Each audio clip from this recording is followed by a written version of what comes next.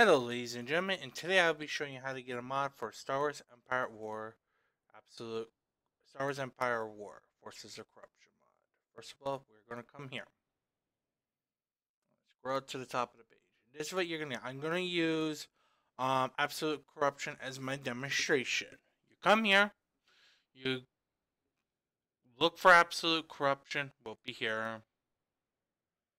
You click on it, you go to download, and you download it.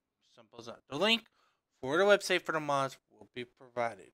Now, you'll get a mod folder. I've saved mines in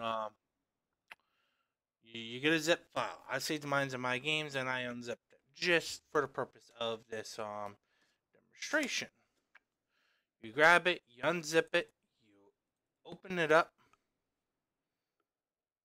and this is a folder that you're gonna want to move. I will demonstrate that in a second, but you want to click on this, the README file. README file helps you do this. And also tells you what's inside here.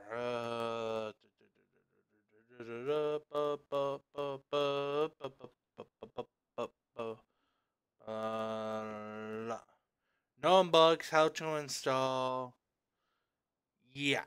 So it is quite simple. How to install. Unzip.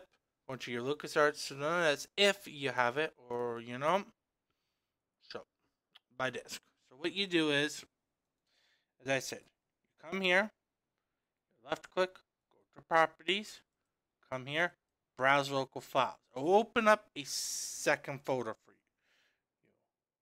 The second folder will look like this. It'll save you from searching for it. Trust me. This is if you have it installed. If not, you're gonna have to go for C drive and a whole long list. What it gives you the instructions of in the README file. You're gonna want to move that folder into here, mods. Now, once it's in there, we'll close that. Go to set options, launch option settings.